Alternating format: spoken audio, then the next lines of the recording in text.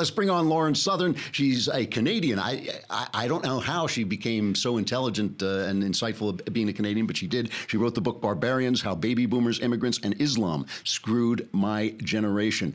She rose to fame first at Rebel Media with, I'm on there. They interview me all the time, those Rebel Media. Ezra Levant, yeah. She is now, she even ran for office. She's done all these kind of pranks where she has gone on to what did she do? She went to a feminist march and declared herself, she had herself declared a man. That's what she did. Yes, I'm sorry. She always puts all these things up, why she's not a feminist and all this stuff. She was in England shooting a documentary, Fortress City, about the changing face of London since mass terrorism. Let's play the interview. Lauren, thank you for being here. Thank you for having me. So, let's just start with you, because I'm always interested in the journey that people take to get to a place where they are basically at war with the mainstream. I mean, whenever you take the positions you've taken, it's going to get you in trouble with the mainstream. So I'm always interested in how people got there. Did you start out as, I'll call you a conservative. I know you're kind of a conservative libertarian. Did you start out there, or did you have to take that trip? Well, I can thank where I am now to wonderful parenting. Unlike, I guess, unfortunately, a lot of millennials, when I got home from school every single day, my father would start the drive home by asking me what I learned. And instead of just saying, that's great, he would ask me questions to follow up. Oh, are you sure feminism is the best ideology? Are you sure that that's exactly what happened historically? And he gave me this nasty bug of being forced to ask questions about everything. And it ended up getting me in a lot of trouble in school and university. I became the little devil's advocate in the class. And always being on the hot seat in the classroom, challenging the teachers, kind of drove me to love being the devil's advocate and asking the tough questions, which is what got me in this situation now. So my dad can't complain about me running around no-go zones and getting myself in trouble, since he caused this. He did this to me. Good, you can blame him. Now, you started out, you kind of were associated with the alt-right, which I know is kind of a loose phrase that people use. Right. But you were connected to Milo and everything like that. So do you consider yourself part of the alt-right? Well, here's the thing. It's funny. I won't label myself anything. I am what I am. But the alt-right rejects me because they don't think I'm not a white nationalist. So I'm rejected by the alt-right in a lot of cases for that. But the alt-light also rejects me because I will have discussions about the importance of homogenous societies. And I will have discussions about how I do think that Germany should remain a majority German. I do think that my homeland, Denmark, should remain a majority Danish, right? So I'm kind of in this middle ground where I'm just willing to have logical discussions, I think. And if that offends you, and if that makes me a crazy Nazi, I'm not, but people will call me what they call me. Have you broken? Are you still connected with Milo? Have you broken with him, or do you still think he's kind of going in the right direction?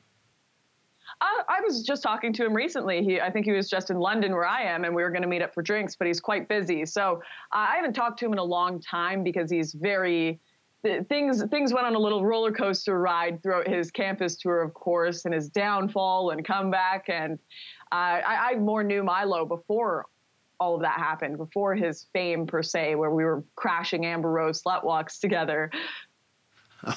Okay. I guess what I'm trying to ask, your book is called Barbarians, How Baby Boomers, Immigrants, and Islam Screwed My Generation. And obviously the first thing that comes into a left-winger's mind when he hears that is, oh, what a horrible racist you are, and how you hate immigrants and you hate Islam. Defend yourself, Lauren. I mean, do you defend myself? Yes. Do you in fact hate people for the color of their skin or for their religion? Well, you know, it's funny. I was actually having a debate with a left-winger in a pub the other day, and they were just telling me, Lauren, all I want for society, all I want is for us to all get along. I just want people to live their daily lives with the most fulfillment, the most happiness, and the most peace.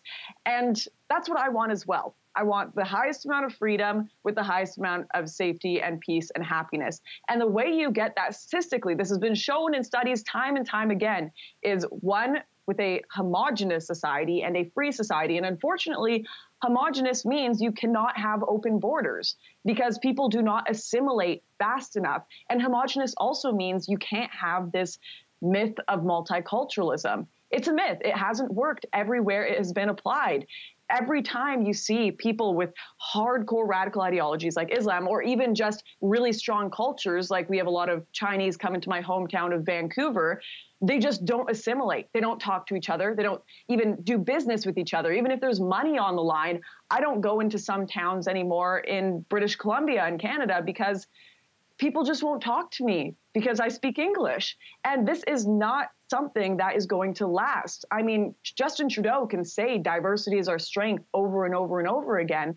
But as the face of the nation changes and people find that multiculturalism is really just segregated enclaves, that answer is not going to be good enough for the young people who find themselves a English-speaking minority in certain places. It's not going to be good enough for people who find themselves completely just disregarded by their communities because they are still beholden to Western ideas. And it's not been working. It's been a complete and utter failure. This is something even people like Angela Merkel are starting to recognize and say, maybe we made a mistake here. Maybe things went too fast. So like many leftists, I want peace as well. I want happiness. I want things to work out fine and dandy. But we all know that that is a pipe dream unless you make some tough decisions to ensure happiness. And that may not be for everyone, but it at least can be for some people within your borders. You know, it's interesting because it is a dilemma in countries like the European countries that are actually based on race. Germany is Germany because it's filled with Germans, French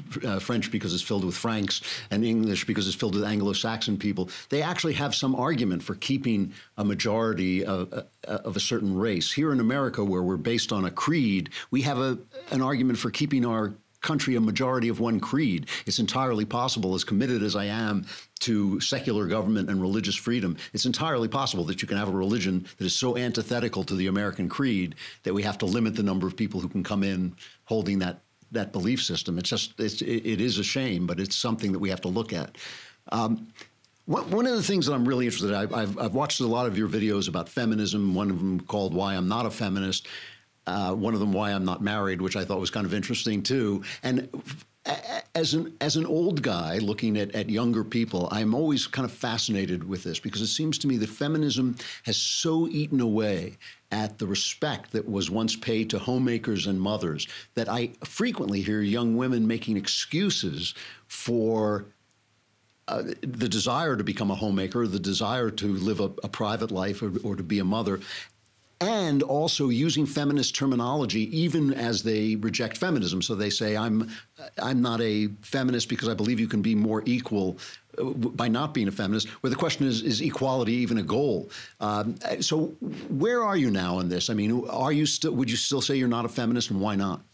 It's funny. I'm definitely still not a feminist, but I think your point of people using feminist language to reject feminism is a fascinating one, and asking, is equality the goal? Because that's another journey I've made since my rejection of feminism, of saying, maybe me saying this is all about egalitarianism and total equality, and that's why I reject feminism, is still the wrong idea, because women and men are not the same. That is just a fact. We have different brains, we have different wiring, we have different things that make us happy, make us tick. And the reality is that in many different aspects of our lives, women and men are going to compete differently. They're going to react to things differently. In fact, I do a lot of research and even speeches on something like sexual market value. If women, for example, have sex with over 20 people, Harvard studies have shown that after that, there is almost a 0% chance of their marriage working later. They're almost 100% likely to get divorced once that number has reached 20.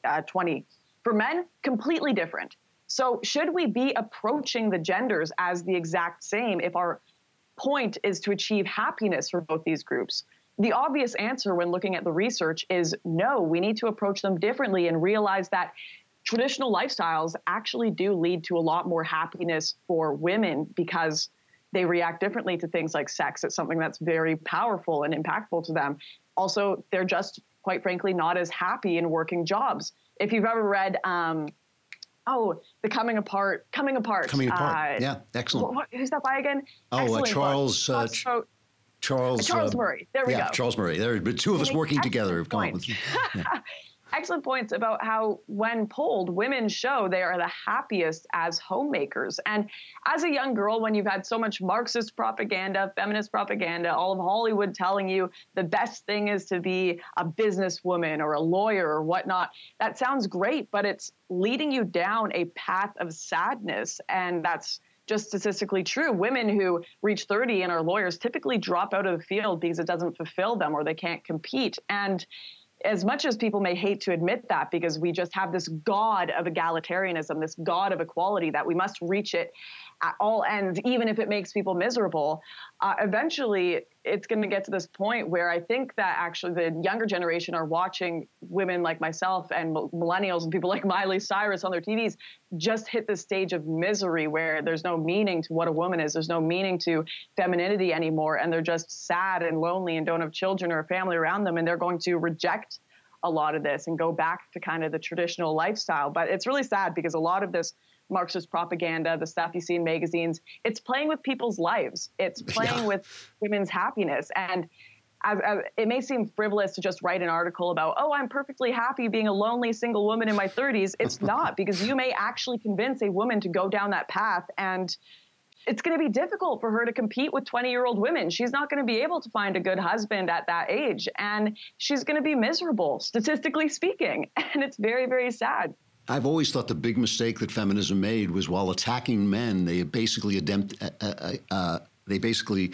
took on male values of work and of even of fame and of the kind of success that men hunger after. They hunger after those things because it helps them find women. That's why. And for women to take those on, I think basically guts the true meaning of their life. That's the way it seems to me looking at it. But I'm not here to tell anybody how to live. What happens when you look at you? Famously, you went to a women's march with a sign that says "There's no such thing as rape culture." And which was taken away from you. When you're looking at the sex scandals that are going on here in America, and everybody being exposed as having chased women around the room, and basically women in Congress can't get into an elevator without getting attacked by congressmen, do you think maybe you were wrong? Is there a rape culture? Well, we are certainly importing one when it comes to immigration in Europe, but also within Hollywood. This is the thing. People don't, when it comes to normal society in the West, no, we do not. The majority of people reject rape. When you are proven to have raped someone, you go to jail. You cannot call that a rape culture.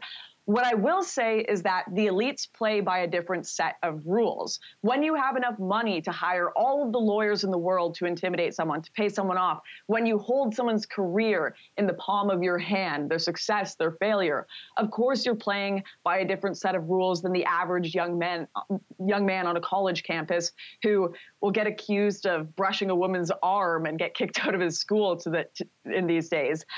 So of course the Harvey Weinsteins of the world are playing by a completely different rule book than the average man. But I do think it's very interesting watching Hollywood just fall apart this way, because we're learning a new lesson that every generation seems to have to learn. I swear our ancestors are just rolling in their grave and smacking their forehead, because we always forget how powerful sex is. Yeah. We always forget just how much it impacts us psychologically. That Sodom and Gomorrah, all these different lessons throughout history that told us, no, this is a very impactful thing on more than just a one-night stand for that, however long it may be, time period. That affects your mentality going forward. That affects your emotions. That affects, people don't even see the obvious things these days, like pregnancy and single motherhood, which are terrible for children to be in a single mother home. And I think we're really starting to get a grasp on how powerful sex is and why some of these traditional institutions like marriage and waiting for marriage or at least just being with the person you love and not everyone, why we had these more traditional viewpoints and a taboo around sex, because it's something that impacts people for their whole lives. And like I was saying, the studies showing women failing in marriages later because of all the people they've been with. We've really just thrown all these things to the wind, and our generation is discovering the hard way why we had these traditions. No question about it. I'm running out of time, and I want to ask you, you have talked about, your book is called Barbarians, How Baby Boomers, Immigrants, and Islam Screwed My Generation, and you're actually in England reporting on some of the stuff that's going on there. What are you doing in England? Well, I've been doing a bit of filming all around, but the biggest thing I'm working on is just a mini doc called Fortress City is what it's called.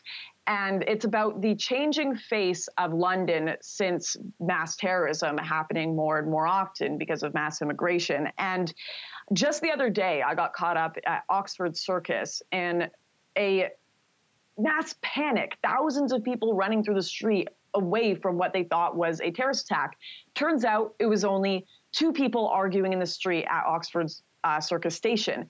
And people are so on edge, so afraid that they started screaming and running, thinking they were going to get shot, that they were going to get blown up. If that happened in Japan, if there were an argument, people would pull out their phones and they'd go film it. If that happened in Canada, people would maybe try to break up the fight and continue their day. But London, this whole city is on edge. They've got barriers built up. Buckingham Palace even has these disgusting giant yellow gates to stop a giant truck from ramming through it.